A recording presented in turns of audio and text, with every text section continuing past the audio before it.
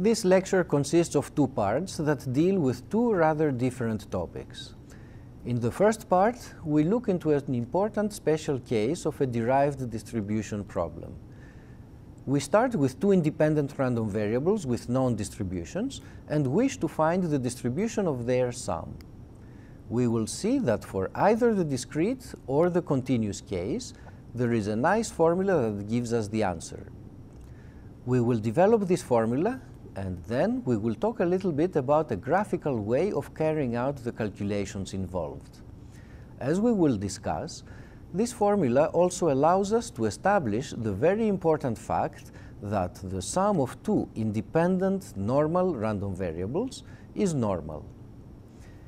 In the second part, we introduce the covariance of two random variables and the correlation coefficient. These are certain quantities that allow us to quantify the degree to which two dependent random variables are related. For example, a high value of the correlation coefficient will indicate a strong relation between these random variables. We will see the basic mathematical properties of these quantities and provide some interpretation. Later on in this class, we will see that they play an important role in the problem of estimating one random variable given the value of another.